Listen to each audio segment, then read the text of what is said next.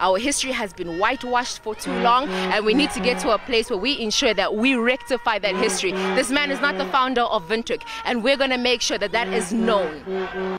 I can't imagine that this is what you would want to teach your children about history, about this history, our history. I mean, Black Lives Matter. You don't think about our lives that matter, so then you must go. It's a bad history. I think the history of Namibia is very, very clear. It has been filled with the blood of racism, apartheid, and so on and so forth. This is a symbol of that past, that bloody past, and it's not something that should be celebrated. These racist acts and statements have been going on far too long, for a very long time. Only now, because of social media, some people are being exposed. We also went to school where we have teachers who are making sly comments here, sly comments there. Even our coaches where we grew up are making comments. These people have been allowed to do this for a very long time. And I think the problem was it became almost normal. Curt von Francios, who was a Schutztruppe officer and commissioner of the Imperial Colonial Army of German Southwest Africa, today known as Namibia, is credited for the foundation of the City of Windhoek on the 18th of October 1890.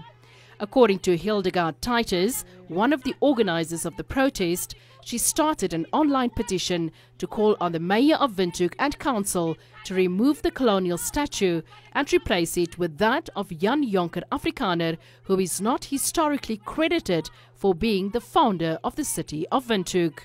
Curt von Francios has been called the founder of Windhoek, even though he wasn't. It was actually founded by Jonker Afrikaner almost 70 years before.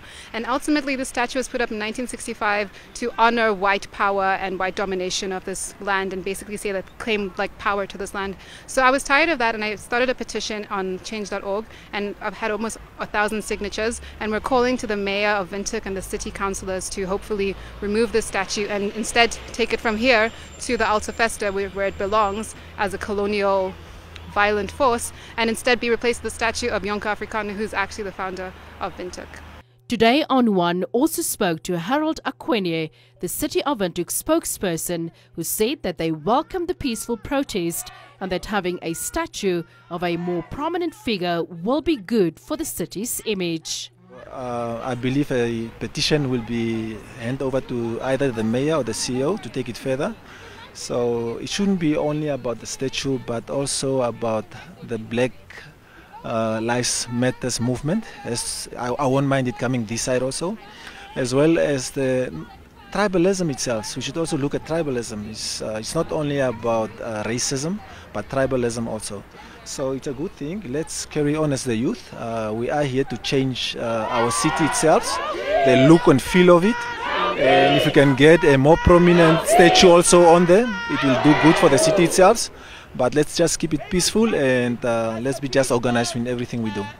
In 2013, former President Hifikepunye Pohamba also declared the removal of a German colonial statue known as the Horse Rider, which was described by the government as a recurring wound to those that were oppressed during the colonial era.